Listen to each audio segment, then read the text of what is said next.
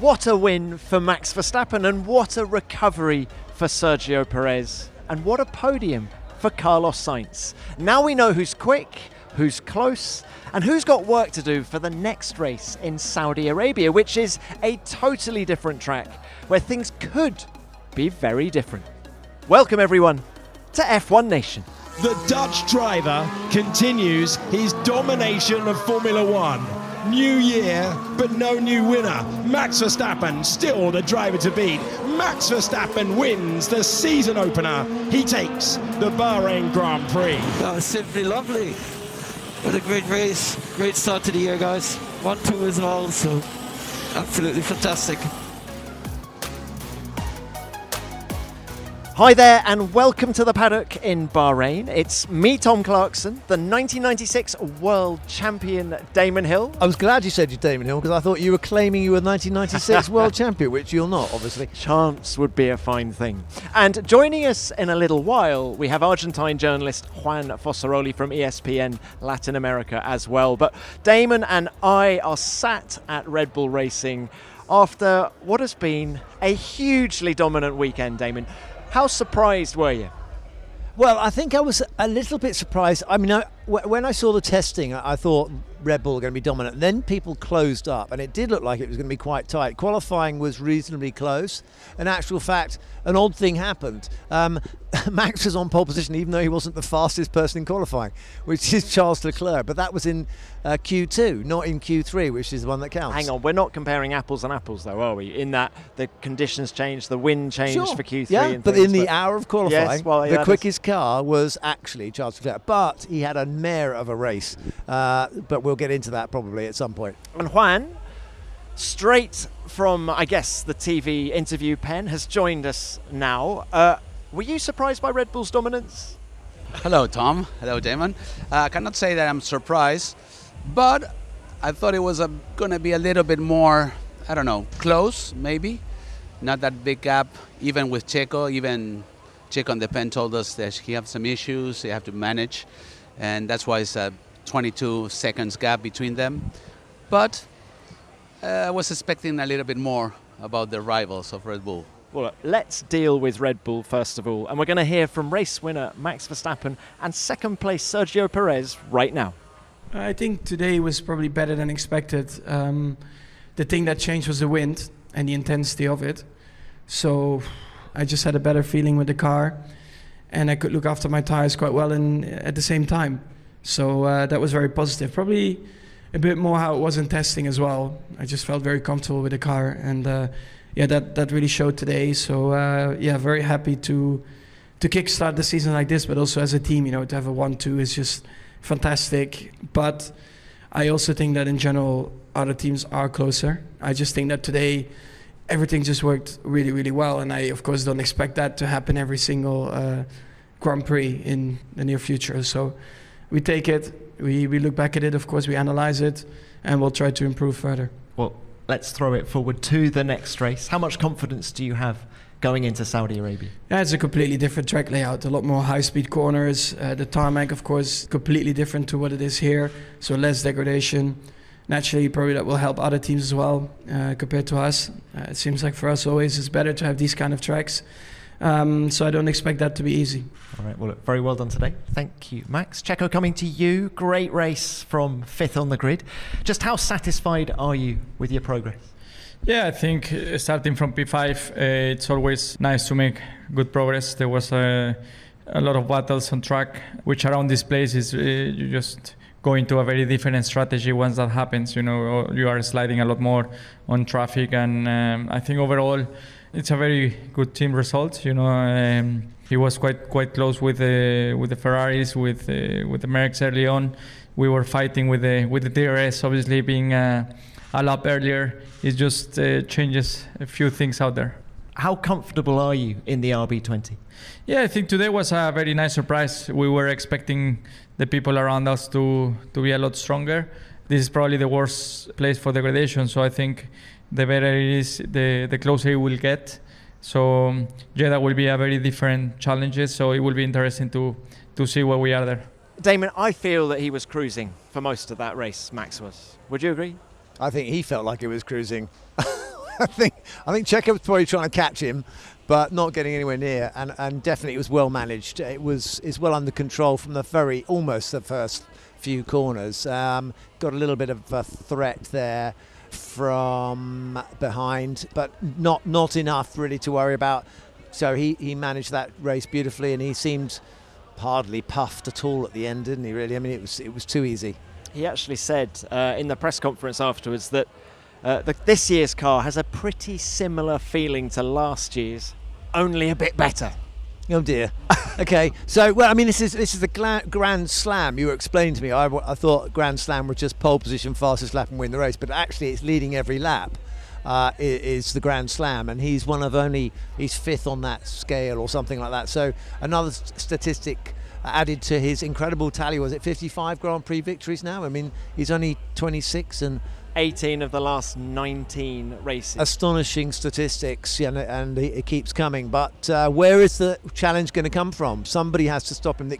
These things can't last forever. We want to see some racing at the sharp end. Damon, let's bring in our South American correspondent to discuss that, right? If the RB20 is as dominant as it looked today. Now, I know this track lends itself to a car like that because it's rear limited, it's an abrasive surface, and it really looks after its tyres. Has Checo got what it takes this year? Are you seeing a different Checo? I am seeing a different Checo, and he have to believe that. And I think he's believing that. He have to believe in himself and then see how he can cope with the car, the engineering. He have already been 3 years with Hugh and Bird, and I think now they're getting a little bit more in connection. Max with Giampiero, they've been here for ages. And also Checo, if this car he's mentioned in the pen to us that this car is very similar to last year, but they have to do a little tweaks, and set up. And I think maybe we're going to Jeddah, where he had 2 poles and a win from last year, and he feels very, very strong in that track. If in that track Checo cannot fight for the win and Max gives a big advantage, maybe we're going to see a different story, but I think he's hoping for that. If Max dominates in Jeddah, which we think is a Checo-type track, that's going to be a sort of double whammy, a double blow for Checo, isn't it? Yeah, that's why. I mean, he's expecting perform very well on Jeddah. Let's see what happens next week. I asked Max, you're very serious, you're not enjoy, the Grand Slam. And he say, well, I'm very focused because this is a long championship, and I think we overperform and some teams underperform. They maybe they didn't get it right for this track. And maybe I don't think, well, Damon knows more, but I don't think this car is going to be track dependent. But another cars, yes, and maybe the fight is going to be a little bit tighter. Not that big gap between, I don't know, Mercedes 46 seconds is ridiculous. No? Can you remember how you felt, Damon, after the first race of 1996 in Melbourne? Williams had dominated. I'm guessing that's the vibe that is permeating through Red Bull right now. Well, we had a little bit of a race in that particular one. I had Jack, who qualified on pole, and Jack Villeneuve, and I had a watching brief of him during the race, so I was sitting on his gearbox watching, seeing what he was doing, seeing for a safe place to pass, and he gave me an opportunity when he went off the road, and then he started leaking oil and had to pull over. So it wasn't quite it looked closer from the outside than this did with Checo behind him, and for a long time it was a Ferrari chasing him. At one point it was even George Russell, wasn't it? So I think that was a slight different thing. But yes, it's nice when you've got a 1-2 to start off your season and your Constructors' Championship, so the team feel great. It's always a funny thing is, though, it's quite difficult to get that striving emotion, because when you come second or you get beaten, you so don't like it. You want to change that situation. There's a lot of motivation to change. Whereas when you win, you I know that they will be trying still very hard to find improvements and gains, because they'll have to.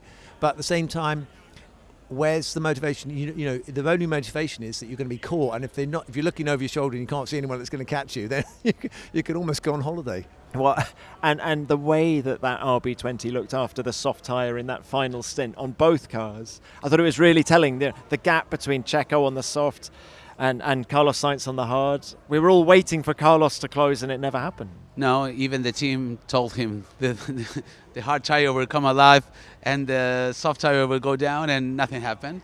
But, well, it's promising. I say, no, Checo have some issues, but finishing 3.5 seconds behind a Red Bull is not bad for Ferrari. And in the pre-test, the season, Carlos did a fantastic long runs with that tire, and he was perfect in that scenario. But I think, I hope. What Tom, if Charles didn't have that issue with the brakes, no, at the beginning of the race, he was pushing, and he was obviously blocking and everything. But with this new rule of the second lap open the DRS, maybe it was a little chance. But Charles was all over the place. No, I don't know.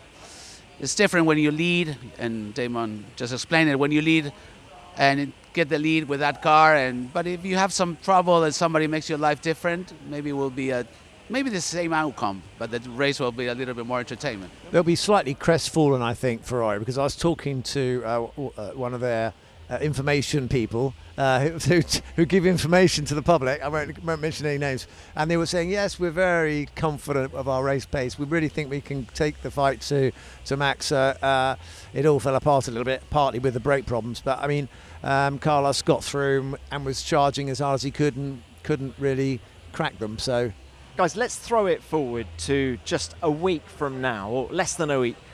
We're in Saudi Arabia. The tarmac is much smoother and less abrasive. Yeah. Is that going to bring Ferrari closer to Red Bull? Well, I mean, a car that is designed for a championship will work on all surfaces. It's like one of those cleaning products. It cleans all surfaces. It will. Doesn't matter what you throw at it. It's good. Sure, there's subtle differences between each track they go to. We were talking to Lando and Oscar with the McLaren. They were saying that they've done quite well for them here. They're not normally as competitive as their car tends not to work. It's amazing how a characteristic of a car can last for decades. But anyway, they're not normally as good here. They are looking forward to a slipperier track where they run less downforce, someone like Jeddah next week. So we'll see how they go next week. And I think we should give a quick word to Adrian Newey. I mean, he's there in the mix, and of course, Max has made taken pains to mention that it's not just Adrian, that there's all kinds of fantastic people there in the team, and they haven't turned around to him and said, Adrian, listen, we're paying you far too much money, and we don't really need you, so do you mind leaving? They haven't said that, have they? Did you see in the test there was a number of times where he was lying underneath the car, because I think Checo had been over a curb, and he's still getting right in there, isn't he? Incredible. That, I think, is the highlight of the preseason test. Now, going down the car, watching himself, and always with that the book or the whatever, how do you call them, the booklet he have always under the arm, and observing every single car, not only the first cars. He goes down to the grid and keeps taking notes and everything. It's something amazing, and that face when he was watching Max, like,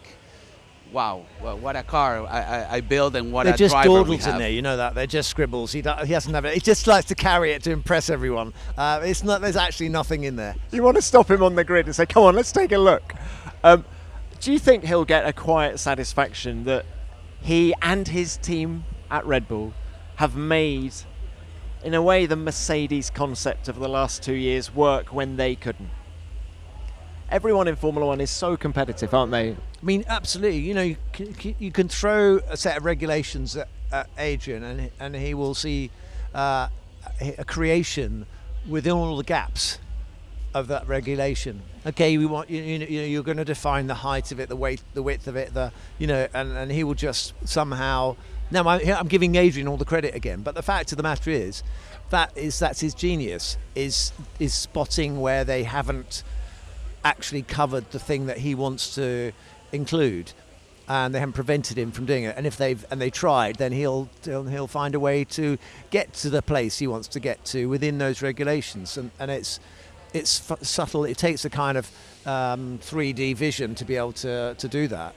And the fact that he's been in Formula One for so long, and as you know, from a time when one guy would design the whole car, does that help him now that we're in an era where everything is so much more compartmentalized? You get suspension guys who specialize in suspension. You get front wing guys who specialize on the front wing. Whereas Adrian sees the whole thing.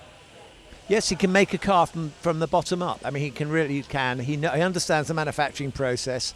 He understands how to install and what parameters he can give to the engine manufacturer, the power unit people, because he can say, that's all very well, but can you please make that 2 centimeters smaller and weigh 10 kilos less, and squeeze it into this tiny little spot that I've left in the car to put on an engine. So yeah, I mean, that's the thing. He pushes people to get better, and they won't want to. They will go. I mean, they would. In the old days, you remember that Honda would produce a V12 engine, and they'd go, here's your engine, and everyone would look at it and go, bloody hell, it's massive. Excuse my French, sorry. I mean, it's a that's massive. Now we've just got to make a car that can handle that much weight, So he does the whole concept, suspension. And when he started, a bit like Gordon Murray, they had to design a car with they had to with a pencil draw the suspension and manage the whole design department. So you need to be able to unite all those different departments. Someone needs to understand that it's no good having the suspension people go and do their job and go, oh, it's not the suspension, because we've made a great job of the suspension, and they haven't talked to the aero department, or they haven't talked to the engine department, or the gearbox department. So it's a whole thing. It's a holistic thing. You can't separate out the bits. They all have to make sense to the other bits. For everybody, even, Enrique Scalabroni, he works obviously in Williams and in Ferrari. He's, since 20 years ago, he's saying he's the genius. Nobody's going to be like him ever.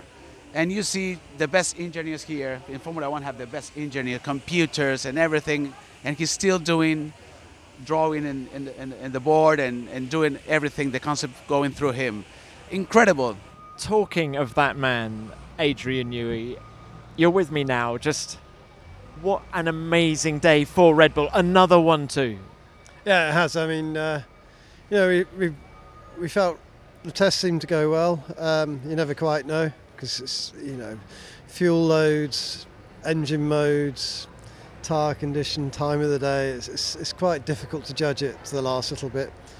And then, to be perfectly honest, through the first 2 days, we were struggling a little bit. We got kind of getting better by qualifying, but we weren't as happy with the car as we were at the test.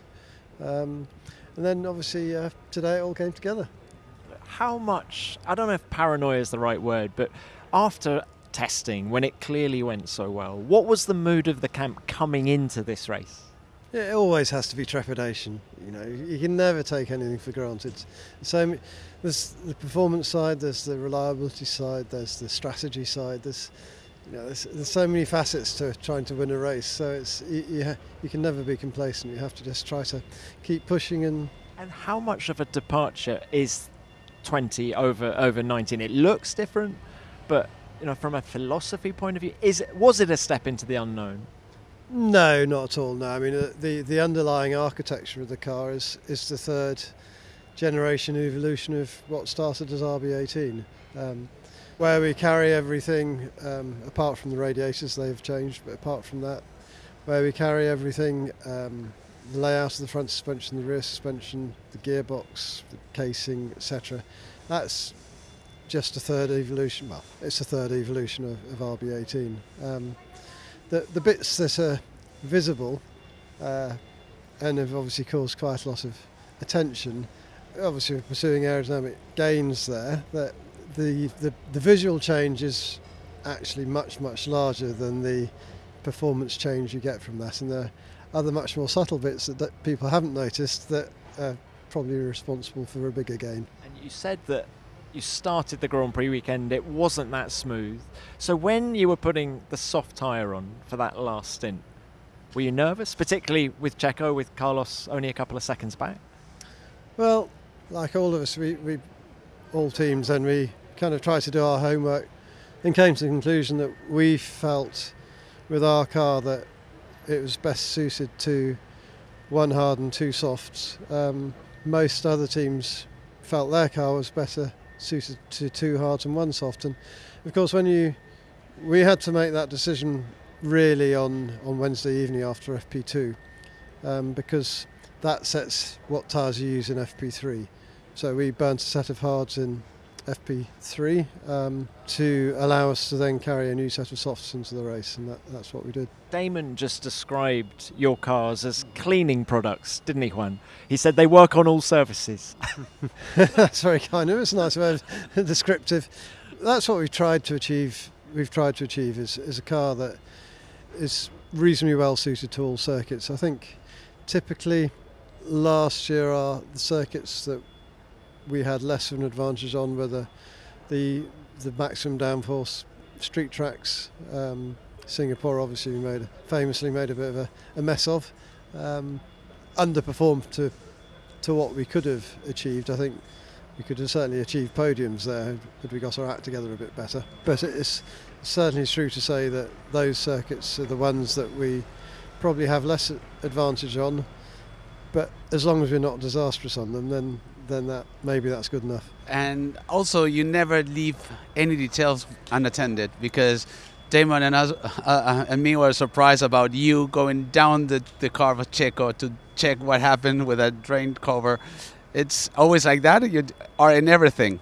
Well, yeah, everybody is, but we try to encourage that sort of spirit within the team, that everybody should be curious, to keep their eyes open, and not necessarily be pigeonholed into just looking at one small area, but try to have a bit of a holistic approach. And so we have a very open policy within the team that we don't keep secrets between departments or anything like that. And personally, I think that helps to keep people feeling kind of involved and motivated and fresh. Adrian, it's a sensational start to the year. Very well done to you and the team. Thank you very much. No, the guys back in Milton Keynes, they don't get the television coverage, unfortunately, but they've really done an amazing job over the winter. This is an advertisement from BetterHelp. Picture this. You wake up tomorrow and magically you've got an extra hour in your day. How would you choose to spend that time? Would you go for a run? Dive into that book you've been putting off, or maybe just take a much-needed nap? We spend so much of our lives wishing for more time. But time for what exactly? That's the ultimate question. And that's where therapy can help.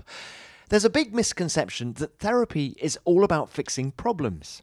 But it's also about taking time to understand what truly matters to you and making it a priority. Because therapy isn't just for when things are falling apart, it's for everyone. Whether you're dealing with major trauma or just trying to navigate life's everyday challenges, therapy can make a world of difference. And with BetterHelp, you can learn positive coping skills, how to set boundaries, and become the best version of yourself. So why not make time for what matters most? Start your journey today. You won't regret it. And with over 1,000 therapists in the UK already, BetterHelp can provide access to mental health professionals with a wide variety of expertise in mental health. Our listeners get 10% off their first month at betterhelp.com/F1Nation. That's betterhelp.com/F1Nation. That's a late lunge and a half, my word, from downtown to take the place from Carlos Sainz. He came from another postcode. I love it. I love it. I love to see drivers having the confidence to send it on the brakes. And if you want to win races and you want to win championships, you've got to have that kind of bravery. He's got the bit between his teeth. He's got all the racing cliches that you want. But either way, he is driving in a way that we've never seen from him before. It's been the Charles Leclerc show in the past. That is a rocket ship move. Say goodbye to Carlos Sainz, because he's going to go and chase the Red Bulls. Carlos, coming to you now. Fourth in the opening race last year, third this year. Given everything that's happened to you over the winter, just how important is this podium? I think it's just important to start the season well, start the season with a strong race, just not for my future, just for myself, because last year I spent a lot of the races, looking in my mirror, saving tires, defending my position. And I remember at the car launch saying, yeah, this year I wish we had a car to go racing, and attack people and don't care too much about the tires and make some overtaking moves and look forward rather than look backwards. And it's exactly what we got. I got an attacking race, really good race pace. And from there, everything felt really good to finish P3. It wasn't a straightforward and an easy race, but I enjoyed it a lot. Tell us more about those overtakes, and specifically the ones on Charles Leclerc, because from outside the car it looked very close. How did they feel inside the car? It never felt close inside the car. Whenever I do a overtake on my teammate, I will always try and leave as much margin as possible, and I try and do it whenever I feel like I'm fully under control and I'm not putting any car at risk. And that's exactly what I did. I felt like a very good moves and always keeping an eye on Charles and not making him also lose time or anything like that. And just give us your thoughts on that final stint. What were you feeling at that moment in the race? Did you think P2 was on? You guys need to consider that we've been testing here 3 days, and I've been seeing that Red Bull degradation on soft, and it's exactly the same as ours on the hard. So as soon as I knew Red Bull had a new soft for the last stint and Checo had it, it's not like I went, okay, this is my chance. But I knew the Red Bulls today were going to be very, very difficult to beat. So to keep up with one of them and have the possibility to fight is already a good surprise. I think we're at one of their strongest tracks of the season with very high tire deck at the rear. Hopefully when we go to a more front limited track and better tarmac, our car will come alive and we will be able to mount a better challenge on Max for the win. So Carlos Sainz saying they knew Red Bull were going to be hard to beat. Did he expect the gap to be that big, Juan? Carlos was a little bit surprised about the gap, especially obviously with Max, not with Checo. He was very close and fighting with the Red Bull. That the highlight for him was at least trying to catch up one Red Bull. But he was more happy about the performance of the car compared to last year, and saying that the car at least does what they want, not whatever the car wants. And I think he did a great job today. No, he was very calm. At some point we said, okay, we have again Monza, no, between Charles and I thought him. It felt like that. He actually said, no, it wasn't close at all on track, but from the outside. Maybe. But it was well managed. And after that, obviously, with a little issue that Charles had, I think he did a great job. He better than that impossible. I mean, driving point. I don't know if Damon agrees, but he extract everything from that SF24.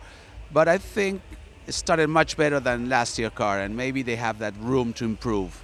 I think he was very, very happy. I can have the body language of the drivers. I know them very well because of the pen and all the interviews, and he was very, very satisfied. How important was it for Carlos to put in a performance like that, given the winter he's had, the unsettling winter he's had? Very important. He's fighting to show that he's a commodity. He's a guy you'd like to have in your car at the sharp end.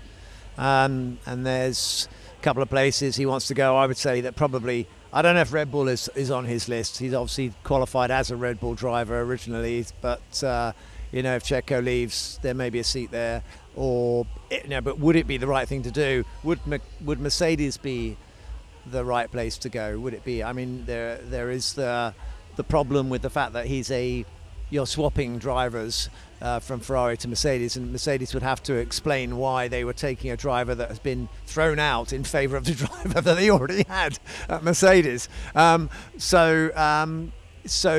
I think that what they're after at Mercedes is someone who can deliver at the sharp end in Formula One, and he can do that. And also he's driven for a very big team in Ferrari, so he understands all those pressures. If you promote a young driver, they've got to learn about the team. They've got to learn about Formula One. You can see Oscar with his enormous talent. He's still learning, and I think that Carlos would be a strong candidate for that place at Mercedes. You put Fernando in, you don't know how many more years he's going to go on for. I mean, he even started off the weekend saying, I don't know if I'll make my mind up in the next 3 weeks. he mentioned weeks, didn't he, or 3 races or something. Shoots pretty soon. He's going to decide whether he's going to carry on or not, because he didn't exactly say he's getting tired, but he sort of alluded to the fact that this takes a lot out of you every year going racing.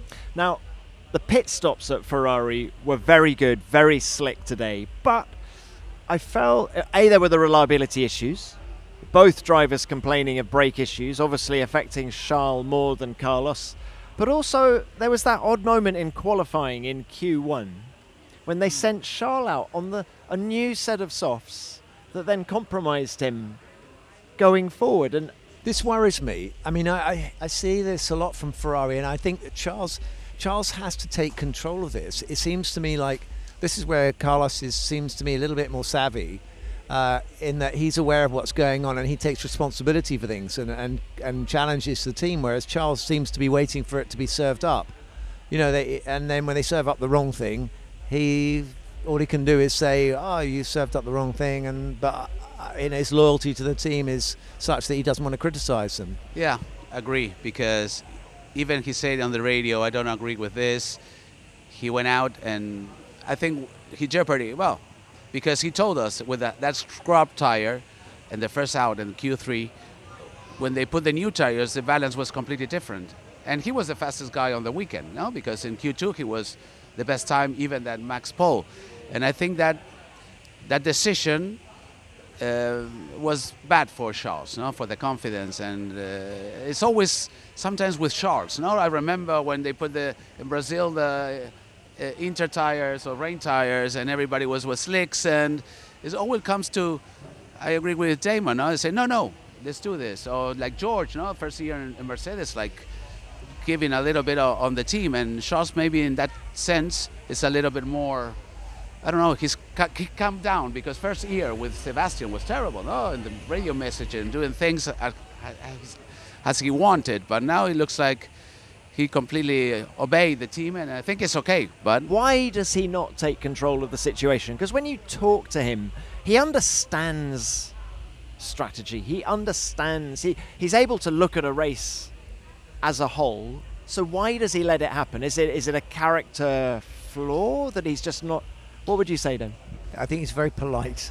I mean, no, but is that the thing? He is very polite. Not a person. I don't think there's a polite way of saying no. Yeah, I think they have to be firm. I mean, there's the other end of the scale, which is Max, who gives GP. He gives him absolute hell, but he's pumped up. Anyway, whatever. There's different ways to get your message across, and I think in Ferrari, Carlos seems to be confident and sure that he's got his own plan he wants to implement, and he's happy to challenge Ferrari.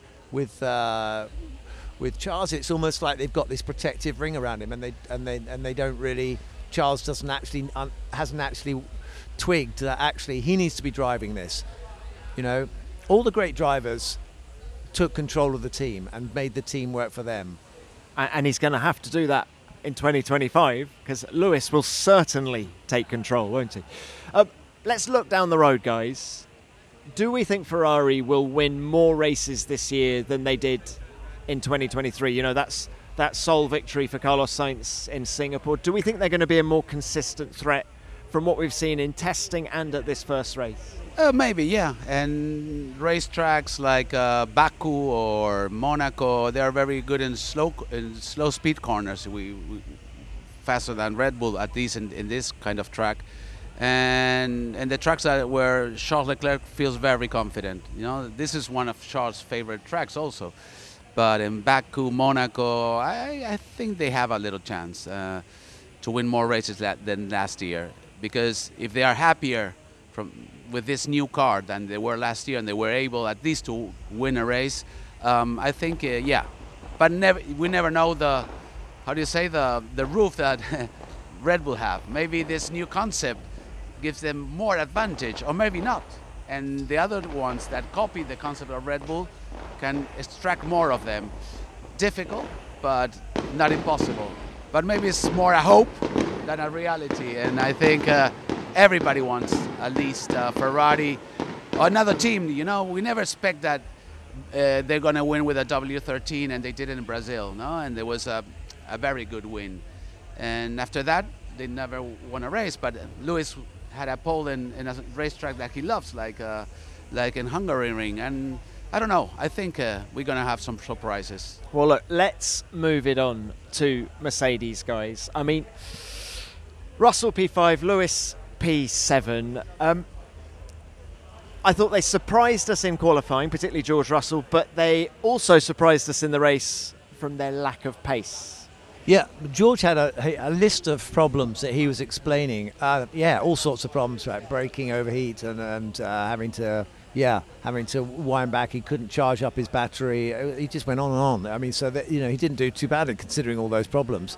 And Lewis reckoned his setup was not suited for qualifying, and but that really hurt him in the race, because actually they didn't have enough pace to tackle the McLarens, and he couldn't quite get past Lando and get himself further up. And so the mood of George Russell after the race was probably quite positive then. I've still finished P5 and qualified P3, and despite having all these problems. Possibly, I think that they might look at it as they've got more pace than they could exploit this weekend, and that if they fix those problems, then they'll be up there with Ferrari.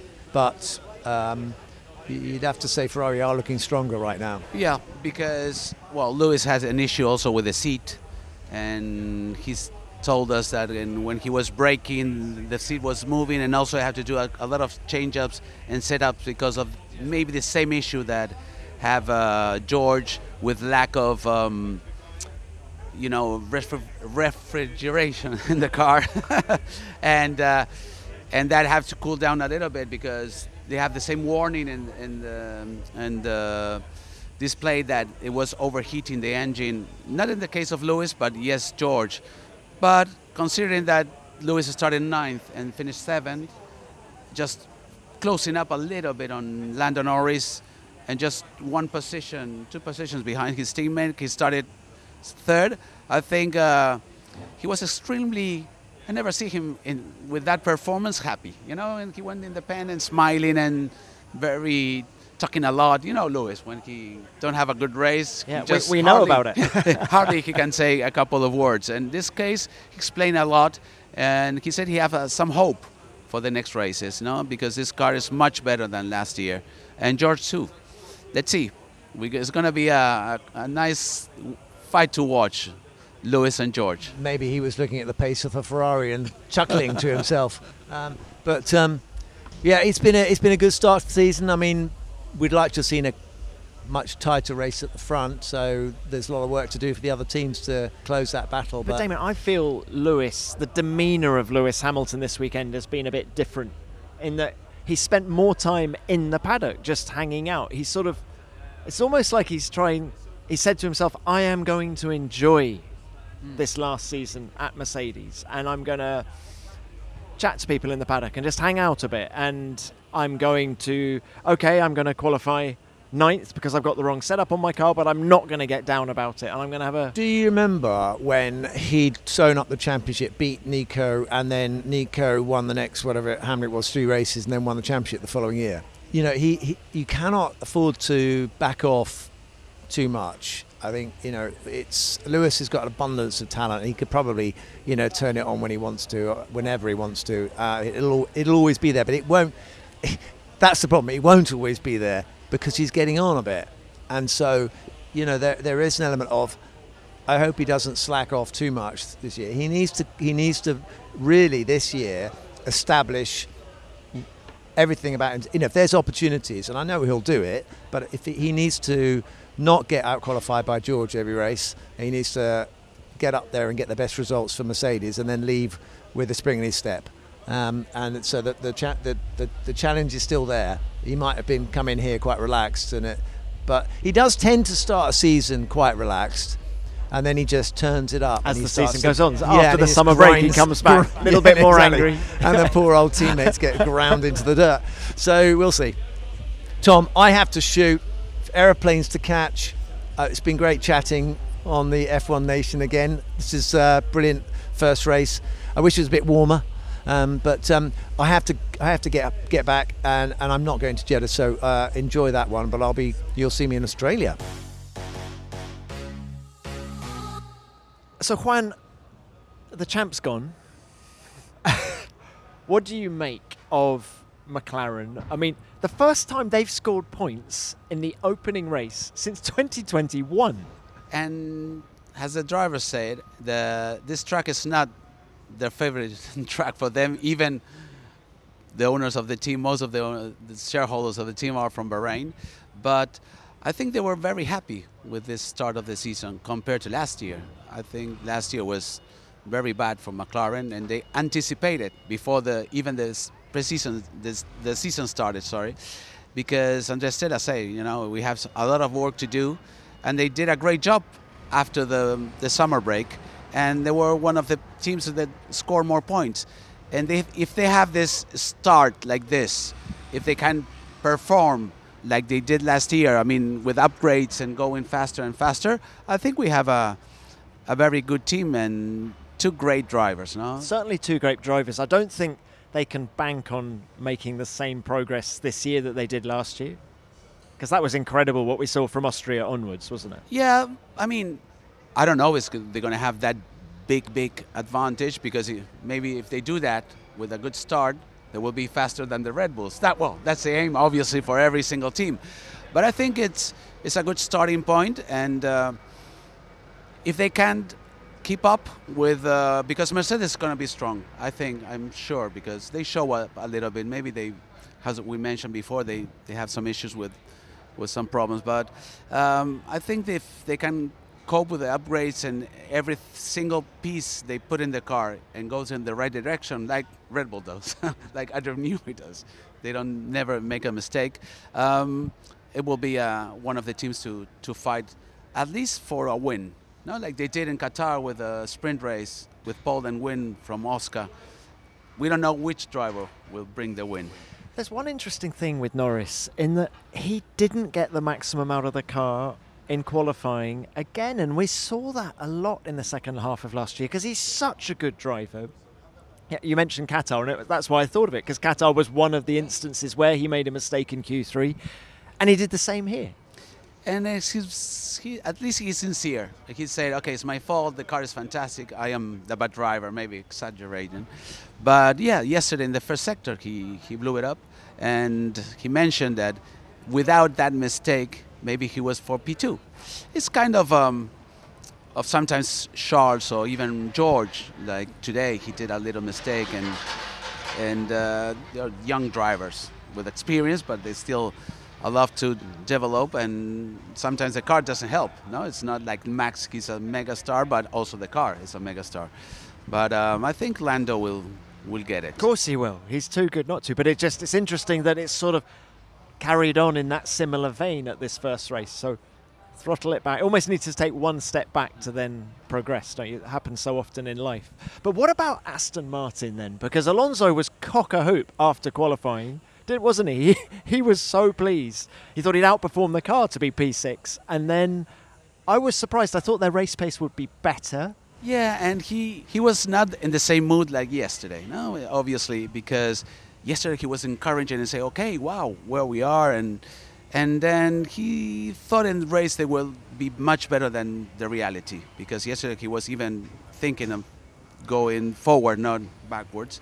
And then he said, okay, we are the 5th team, and if we are the 5th team, we have to be 9th and 10th, how we did. And I think he lifted a little bit that emotion because I told him, I asked him if last year they started very well and then they went a little bit down, if this occasion can be like McLaren we were talking about. If they start in this point and they can go up. And he said, yeah, maybe it's the case because this car has potential, much more room to improve. The other one maybe start very very fast, and then we make some upgrades that didn't work and we lost a little bit the ground. And I think if is that the case, a McLaren case, maybe Aston Martin will be also by mid-season or after the summer break fighting for that 33 win that he is a little bit not in the best moment now. Can you explain one thing to me? I saw Lance Stroll at the back on lap 1 after he was tagged by Nico Hülkenberg, and he then turned up in P10 at the flag. How did he do that? Yeah. Well, first of all, he was out of sequence, with the strategy, and maybe that helped him in some part of the race, because he had to stop earlier, and he was building up with good speed until one point.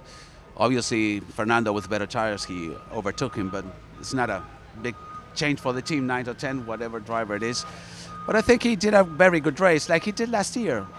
For me, one of the best races for Lance Stroll was last year, at this time, with a broken wrist, suffering and even fighting for big points.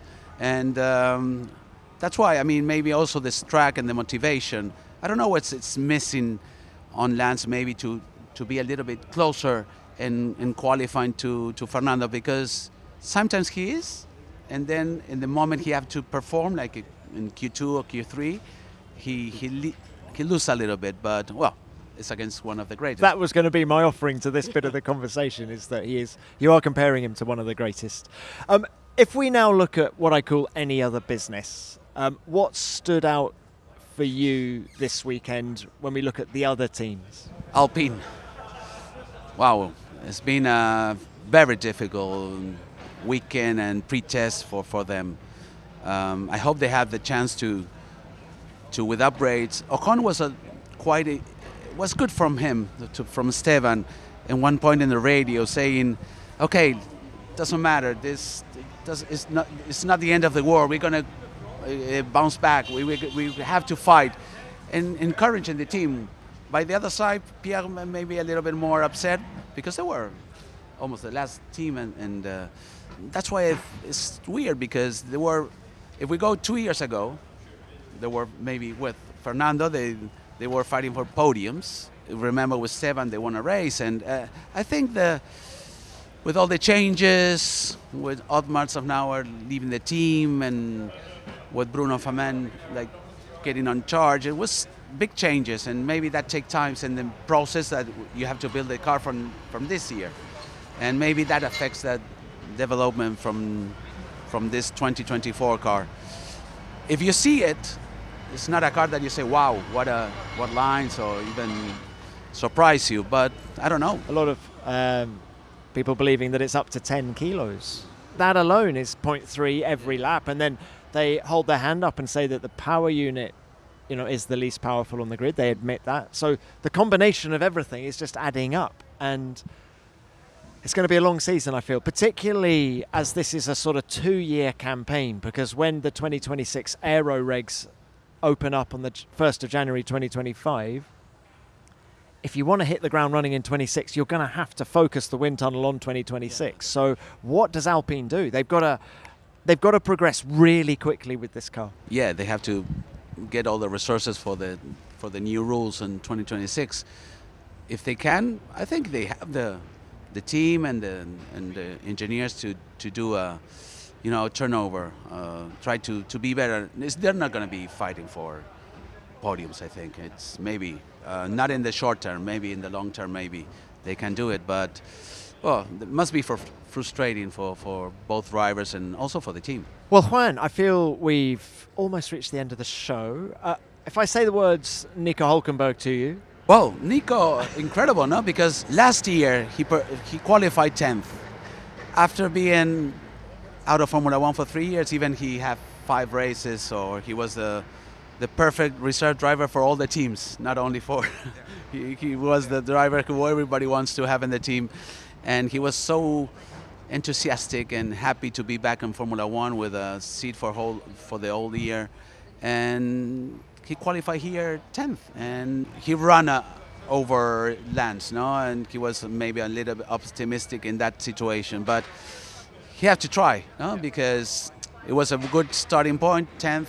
And yesterday we were commentating, and I was sitting next to Gunther Steiner, and when Nico qualified for 10th, I say to him, "Wow, what do you think about this?" And say, he did the same last year. He liked a lot the track, and he feels very comfortable in this track, and that's why it was a good performance. I hope that Haas can keep with that, improving the race pace, because at one lap they were always there. But what about your driver of the day? We didn't manage to ask Damon because he had to run for the plane, but who'd you say?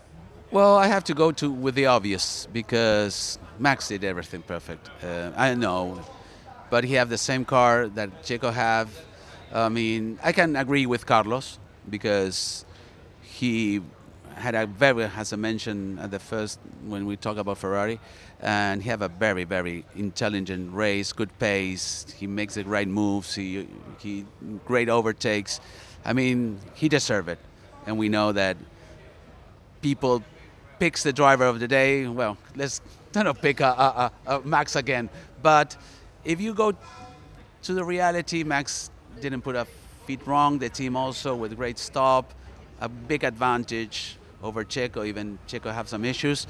And for me, it will be Max Verstappen. Very interesting what you're saying about Carlos, because I love the way you use the word intelligent, because we don't have to look too far back to Singapore. It's one of the best performances when we were realized in the transmission that he was giving the DRS on purpose. I mean, even the team was asking him, watch out. I've got this. I've got I think this. he got it. I think if I were Mercedes or Red Bull or any team that has a potential space, you have to consider Carlos Sainz, because I think he's grown as a driver in the last 12 months hugely. Because remember last year, no? It was the second year in Ferrari. Charles, we know that it's the driver with more poles and less wins, maybe. And he's so fast at one lap. And he always was 2-3 tenths. And he told me once, I know where I have to work to close the gap with Charles. I know the direction I have to take. And he did it. And he stick on that direction, and he closed up, and even beat him with pole positions and in a race, the only driver to win a race. And I think he's a very smart driver. And if I am a team principal, of course, I will, with all the drivers we have maybe available, because there's a lot of them without a contract, I will pick up Carlos' father phone first and chat with Junior, because it's the driver to fill the seat. Is a chance, I don't know, Red Bull or whatever also, because remember they started together with Max and they were very close. I will call Carlos. Yeah, well, Max is your driver of the day. Carlos is mine. And I'm going to give a mention in dispatches to Lance Stroll, because again, I still haven't quite worked out how he got from 20th on lap one on a track where, you know, there were 0 retirements. It was a phenomenal performance by him. So well done, Lance. Well done to Max. Well done to Carlos Sainz and everybody else. So the top 10 looked like this. Max Verstappen took win number 55 and his second consecutive victory here at the Bahrain International Circuit. Sergio Perez was second and Carlos Sainz third. Then came Charles Leclerc with his brake problems in P4. George Russell was fifth with his power unit problems, and Lando Norris sixth in the lead McLaren. In seventh was Lewis Hamilton, who had battery issues. Then in eighth was Oscar Piastri. Ninth was the lead Aston Martin of Fernando Alonso. And in 10th, having come up from last on lap one, Lance Stroll. The Drivers' Championship is, of course, the same as the top 10 finishing positions in the race. In the Constructors' Championship, Red Bull Racing already have 44 points at the top of the table. That was good enough for a P7 finish in 2023. Ferrari are second on 27 points, with Mercedes third on 16. In fourth come McLaren on 12, and Aston Martin are the last team with points at this stage with 3. And then, of course, in order, we have Sauber 6th, Haas 7th, RB 8th, Williams 9th, and Alpine 10th.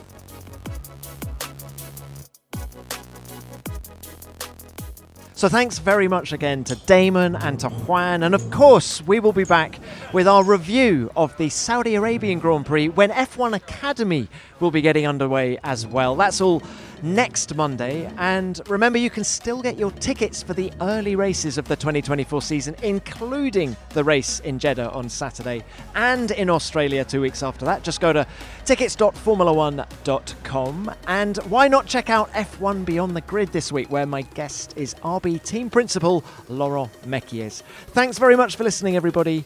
F1 Nation is produced by Formula One and Audio Boom Studios.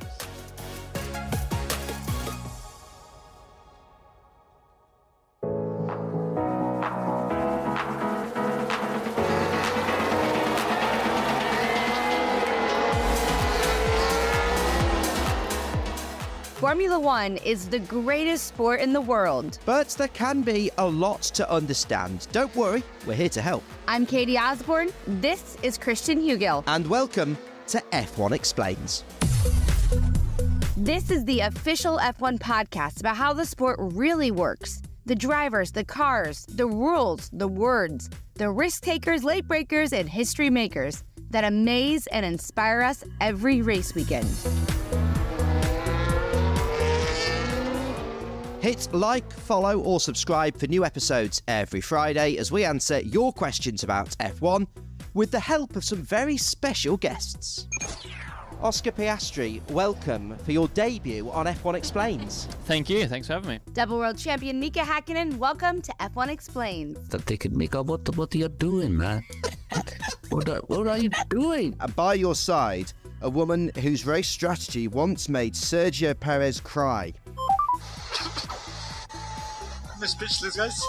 It's important for me to say tears of joy. Welcome back, Bernie Collins. Thank you so much. You've just not heard the crying ones from losing the race. Susie Wolf joining us here on F1 Explains. What a joy to have you. It's a pleasure. Thank you for having me, guys. Ladies and gentlemen, joining me, Christian Hugill and Katie Osborne on the stage is Formula One legend David Coulthard. We'll be here across the 2024 season with current drivers and legends of the sport. Plus, insights and explanations from people you don't usually get to hear from, the unseen experts who are essential to Formula One. We need your question to put to our experts. Are you F1 Explains? We are! I love your podcast! Love F1 Explains. Christian Hugill. Oh my God. And Katie Osborne. Katie Osborne! Record it as a voice note on your phone, or you can write it in an email and send it to f1explains@f1.com. Just search for F1 Explains wherever you get your podcasts, and we'll speak to you soon.